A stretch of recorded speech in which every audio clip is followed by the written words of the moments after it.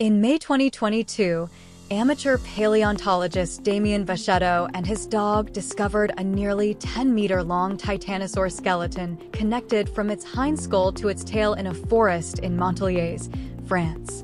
The Archaeological and Paleontological Cultural Association and the French National Center for Scientific Research identified the fossil during excavation.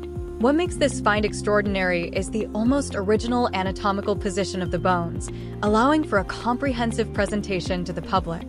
Boschetto, a member of the association, emphasized the importance of the discovery for scientific research and museography. The fossil, estimated to be 70 to 72 million years old, was found in a bone bed, an area dense with various dinosaur and vertebrate remains. The Titanosaur skeleton, along with fossils of other dinosaurs, including a Rhabdodon and carnivores like Theropods and crocodiles, was retrieved during the 2-year excavation. The completeness of the specimen, rare for Titanosaurs, offers the opportunity to determine whether it represents a new species or a known one. The Cruzzi Museum's laboratory currently houses the Titanosaur skeleton for further study.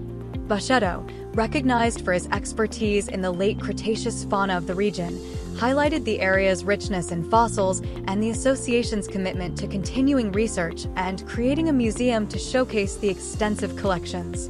The discovery was kept confidential until excavation completion to protect the archaeological site,